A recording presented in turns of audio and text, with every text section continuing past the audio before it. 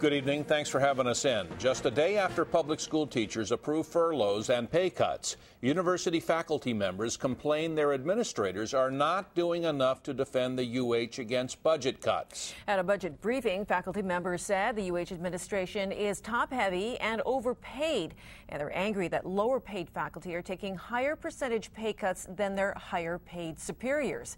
KITV's Keoki Kerr is here with tonight's top story. Keoki? Well, Pam and Gary, when public school teachers approved salary cuts last night, they were also given a guarantee against teacher layoffs for the next 2 years. But tenured UH professors are facing pay cuts and could still be laid off. At administration, faculty members packed the budget briefing. Many of them are upset because while UH administrators who are paid $100,000 and higher have taken 6 to 10% pay cuts, professors are facing pay cuts of about 14%. You were asked to have your pay cut by double the rate of your bosses. And you were told, and by the way, after you accept that, we're probably going to fire you anyway. Would you sign that contract? We do not have a magic wand. We do not have a situation in which the governor will magically start moving in the direction that the faculty would necessarily would like. The two vice chancellors who answered questions at the meeting are among the highest paid executives at UH Manoa. The man in charge of academic affairs takes home $265,000 a year, and the woman who heads administration and finance is paid $207,000.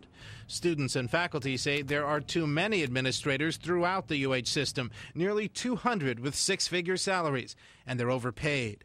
Why are the administrators paid so much more than the faculty?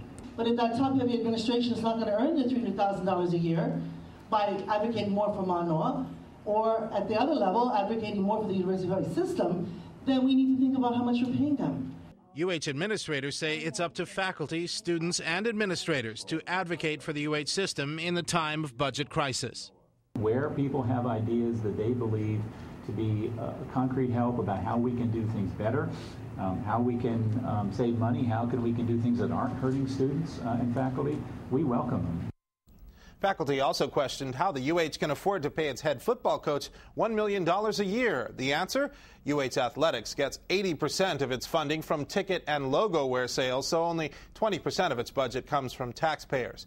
UH faculty and students plan a teach-in to protest the budget cuts and what they say are leadership failures on October 7th. Keoki Kerr, KITV4 Island Television News.